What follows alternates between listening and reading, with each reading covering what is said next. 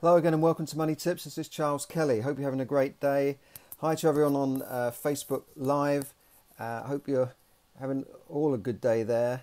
And I'm just going to invite some groups over there on Facebook Live. Hope you can tune in and join me. Today I want to talk to you about a new app. Have you ever got involved in a free trial? You've signed up for one of these free trials. It says free for 30 days. I think I recently signed up for a free trial with the Financial Times, and I can't find how to cancel it, and sometimes you just forget about it. So I'm still paying for this subscription. I think I can do without really, and this happens a lot, doesn't it? You sign up for subscriptions, you forget about them, and then like 6 months later, a year later, you find you've been paying this money because the payment period has kicked in, and you think, well, I didn't want this thing, or I don't want it anymore. Sometimes it only comes to light when you've, your card needs renewing. Like when my card expires, suddenly I get all these people contacting me saying, "Oh, your card's about to expire. Please renew your card because we want to keep taking money from you." And I think, well, hang on a second, I've forgotten all about that. So sometimes it's good that your card gets renewed every few years so that you can cancel these subscriptions that you sometimes don't want. Well, there is some good news here. A young British entrepreneur has launched a service which automatically cancels UK subscriptions at the end of a free trial period. This is a report from the BBC.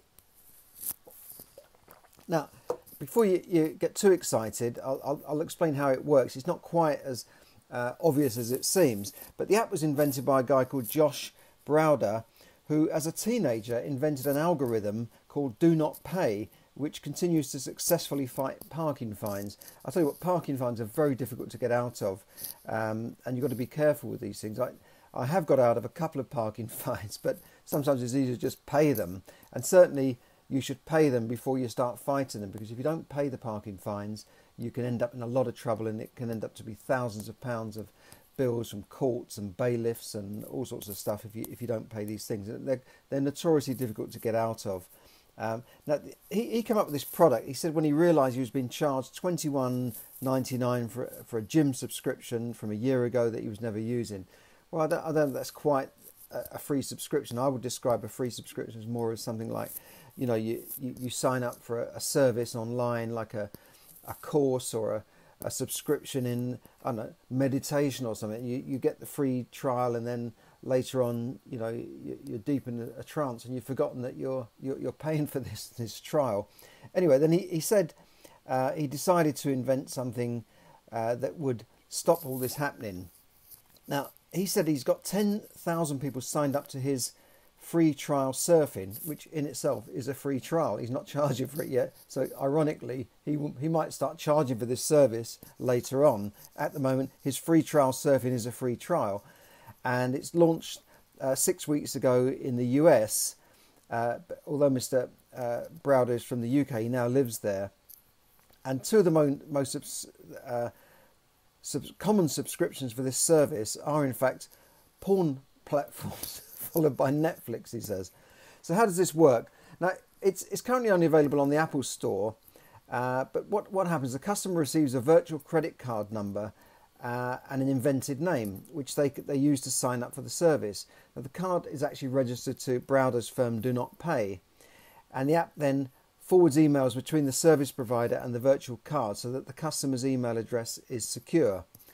And what he says is, Mr. Browder says that the card will not work if used to pay for any other form of purchase. It's just used for signing up for these free subscriptions.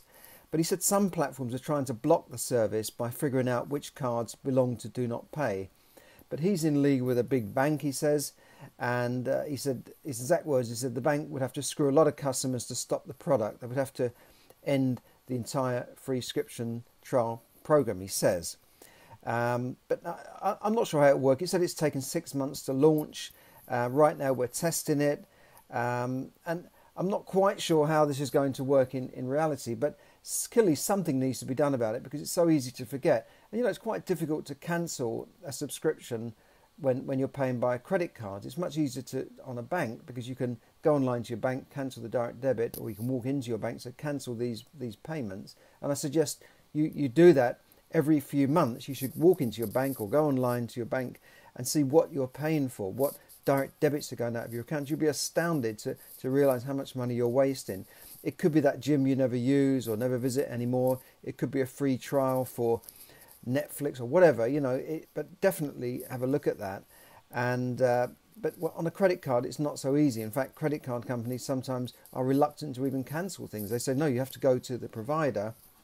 And often I've found I can't even find the details of the provider. That you signed up for something online, you paid with your credit card, you get some stuff sent to you, and there's often not an easy way to contact that provider. They're often in America somewhere, no phone numbers, email addresses that don't answer. Even the contact us section is very difficult to even get to the point where you can send them an email. Because if you say contact us, they say, how can we help? Go to these frequently asked questions. Well, I don't want that. I want to speak to someone. I want to email somebody. Sometimes to get an email address from some of these companies is very difficult. You have to search and search and search until you find a contact us form. They don't want to be contacted because they want to just keep taking your money. So something should be done about it. But at the end of the day, it's up to you really to monitor your own finances, look at your credit card statement, and look at your bank statement to see what money is going out of your account. Don't be one of these people who says, oh my God, I don't know where it all goes. Where does it all go? Where did all that money I earned go over the years? And this is what I write about in my book, Yes, Money Can Buy You Happiness. I talk about the 3 R's of money management, the belief system for managing your money, and the smart money system in there. It's all in there. It's a nice colourful book, very simply laid out, and it will tell you how to manage your money and how to be happy with your money, but also in control of your money. Because if you're not in control of your money, then things can really get out of hand and you won't be happy. I'm just saying hi to a few people coming on Facebook Live. Now, some other business news in the UK. UK house prices rose at a slower rate in the year to July than at any time since September 2012, up by just 0.7%. These are according to official figures, not just an estate agent group. And I'm going to go into this in more detail in tomorrow's episode. We'll analyse what's happening to the property market in the UK. Another bit of news here: inflation growth slowed sharply in August to 1.7% on an annual inflation after the computer games prices dropped. Clothing prices were slow to recover from summer sales. So inflation is a little bit lower. The consumer prices index measure of inflation fell to 2.1% in July, according to the Office for National Statistics. Now, the word of the day, inflation figures are important, and the word of the day is CPI. What is the Consumer Prices Index? You often hear about this. It's basically a measure that examines the weighted averages of prices on a basket of consumer goods, such as transportation, food, medical care, and it's calculated by taking price changes from each item on a predetermined basket of goods, and this gives you an average inflation figure. For instance, oil has gone down by 20%, the price of crude oil, but the prices in the pumps have not gone down by that much, but they have gone down a little bit. But the price of raw materials is going down, so that might reduce inflation. The index is used as a way by government, businesses and society, investors, to see what's happening in the economy, because they can affect interest rates, tax allowances, wages, state benefits. And in fact, wages at the moment are rising faster than inflation. And when that happens, that can be inflationary. And, the Bank of England or the central banks can raise interest rates. I don't think that's going to happen at the moment.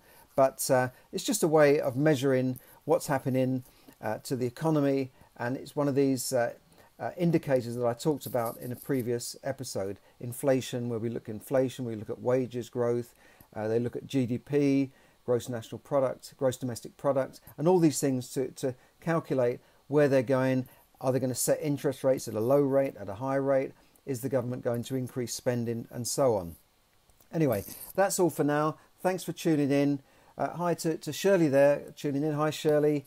And to everyone who's tuned in. And please check out my podcast, which you can find at moneytipsdaily.com, or you can find it on iTunes and Stitcher. Thanks for tuning in. Speak to you soon. Thanks.